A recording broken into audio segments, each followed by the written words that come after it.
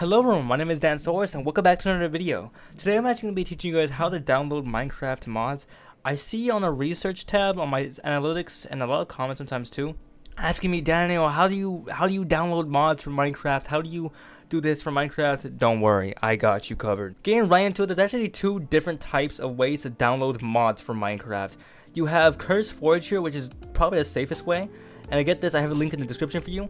All you have to do is go to this website and then download on Overwolf, or download sound. No, I would download on Overwolf, and it will launch this application. And you do pretty much just download it here, and then it will give you a little installer right here, and then you open file. It'll give you a little pop up, and then you just say yes, and then it'll prompt up a little installation thing. I already have it installed, so it's not gonna do anything for me, but just install it. It's not gonna harm you. Curseforge is the most safest way to download Minecraft mods, right? And when you download Curseforge, it'll prompt you up with this thing. Now you obviously have to have Minecraft installed for this to be done, but it'll prompt up your little thing here. You'll kind of sign in, make a little profile, and after that, you just do create custom profile, and you can name it whatever you want. Let's do how to Curseforge. And you can select Forge, Fabric, Quilt, and NeoForge. Now these are various different types of applications or mod loaders. For this video, and for the sake of this video, I'm gonna do Forge because it's just the most popular. I would recommend Fabric, but there's more mods than Forge. And then you can select whatever version of game you want. Keep in mind, Curseforge is the most safest way. It doesn't have a majority of the mods. If you want to find a majority of the mods, you're gonna have to go to Planet Minecraft and the Minecraft forums. Those are the only safe ways to find Minecraft mods from older versions, and they're kind of sketchy to get. I can make a tutorial on that if you guys want to. I did find a way to get older Minecraft mods. It's just a bit sketchier because it links you to third-party websites, and that's just not always the safest thing.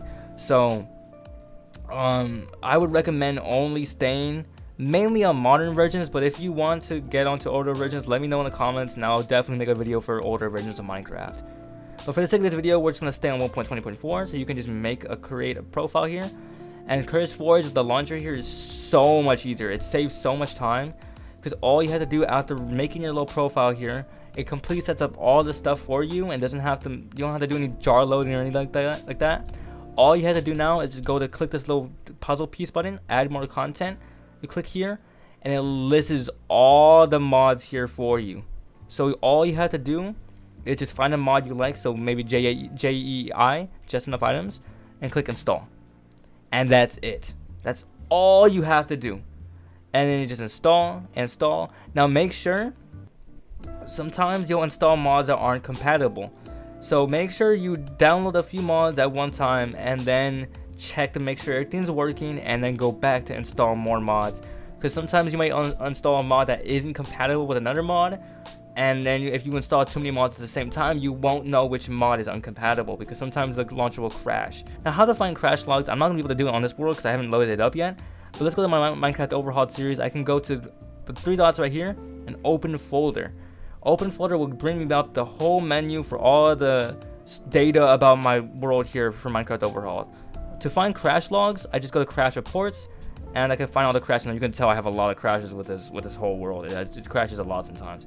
And I can go to this one, and this will list me all the details. Now, to find specific things about crash logs, it's kind of difficult. There's just a bunch of stuff in here, but usually you can kind of look through and find like it'll name a specific mod. So if I look through here, maybe this mod. Okay, so for this crash log, we can tell that it has some issues with Fabric API. So it was probably a Fabric error that messed up my loading here, and that's why it crashed. So that's kind of how you can kind of see. You just have to look for it and kind of see why it crashed, and it'll show you. It'll tell you. If you want to read the whole thing, you can. Usually, I just kind of look for the small details, so it'll usually show you some stuff like this. Where this one, I guess it was Midnight Lib that was missing, so that's why it crashed.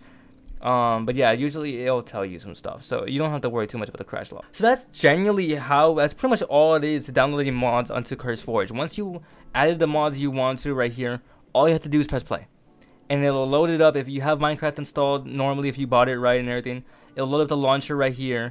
It'll take some time to load. Now my computer's a little bit slower, so it's gonna take a little bit of time for me. So here we are loading into our little world here. Now keep in mind I have installed just enough items and mouse tweaks. Just enough items props up a little item tab on the corner side, and mouse tweaks lets me use small inventory tweaks.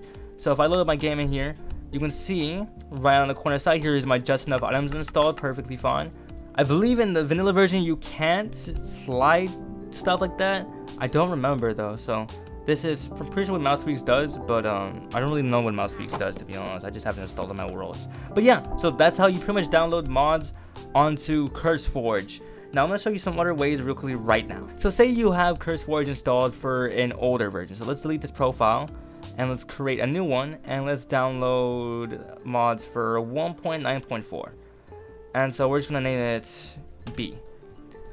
And so we're going to create this profile. It's going to load all of its stuff. Now say you have a mod for 1.9.4 that's a jar specific. So how to get jar things?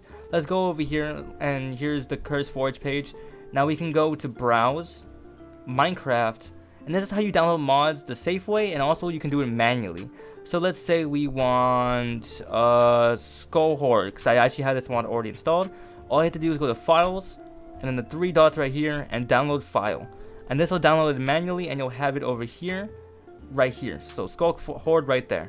So all you have to do is now go over here, and to do this manually, say maybe a mod isn't working or something. Maybe there's a reason why you have a manual jar mod. You press the 3 dots, open a folder, and you go into mods. And all you have to do is just drag your mod from over here to your folder over here, and drag and drop, and that's it. And you can see it automatically pops up over here. Curseforge will recognize it and it'll automatically load. Now this version of the mod is not compatible with 1.9.4, but it'll probably crash. But that's how you install manual mods. Now the reason why I showed you that is because say you have a mod from an older version of Minecraft that isn't on Curseforge, and you have the actual jar folder. Well, instead of having to install Forge off the website, you can just install Forge on Curseforge and add the manual jar mod into your Curseforge right here, so you don't have to worry too much about having to install Forge separately. I'm going to show you how to install Forge separately, but I would not recommend it. I would just recommend doing it with Curseforge because it's so much easier. And to install Forge regularly, you're going to have to use the regular Minecraft launcher, which again is but it's just what we're gonna have to do. So now we have over here Minecraft Forge. These are all the versions of Minecraft Forge. So we're gonna download Minecraft Forge version 1.16.5 here. We're gonna install the installer right here. So you click that. It's gonna give you a little prompt here. You can press skip, I think. Yeah, you press skip, and it's gonna download the installer here. You're gonna put keep because it's just a jar folder. When it's done, you can go to your downloads. And over here, and you can double click on it, and it'll prompt up a little message any second now. Here it is. And you just want to install a client right here, and this is all perfectly fine. You just want to install a client, and it'll do its little thing here. Once it's done, it will give you this little message right here, and all you have to do is press OK, close your launcher, and then all you have to do is reopen your launcher.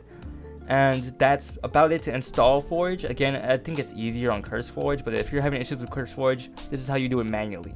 So it'll load up a little bit, and it'll take some time. Now sometimes your thing won't show up here, and if it doesn't, don't worry.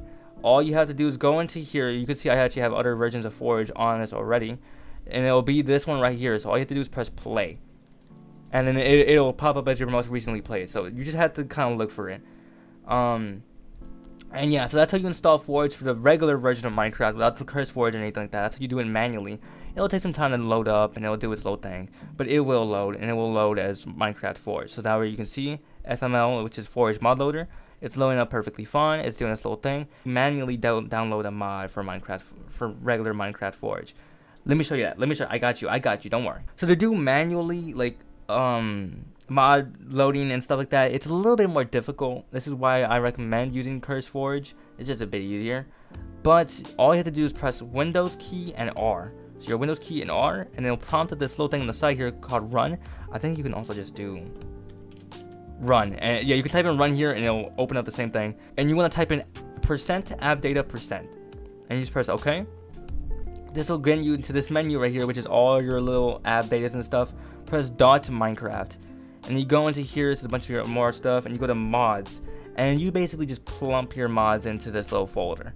This is for newer versions of Minecraft. Now, older versions of Minecraft, like I said, I'll have to do a separate video on how to install older versions of Minecraft for Forge and stuff. But this is how you do it over here. Again, older versions of Minecraft are a lot more difficult, so I'd recommend using Curseforge because it does it all for you a lot easier. But I will make a video if you guys want me to. So this is how you install. You just drag and drop like I told you earlier. So you go over here to your downloads.